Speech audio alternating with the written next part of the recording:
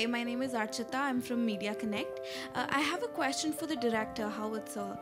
Um, so from the trailer, I could make out that the movie is about self-discovery and about dealing with depression a bit, I guess. So, what are some of the other topics that the movie touches on? Well, as I would say, it's about living life. This film teaches us to extract happiness, courage, and a lot of other things from the deep, dark depths of life. So it's all about that actually, and it also it's about friendship. It's about living in the moment. See, life can be one big deal for everybody. Somebody's stressed about coming late over here. Somebody's stressed about something else in the house and maid and this and EMIs. You're constantly stressed and provoked every day into something. But to live for the moment is what this film teaches you.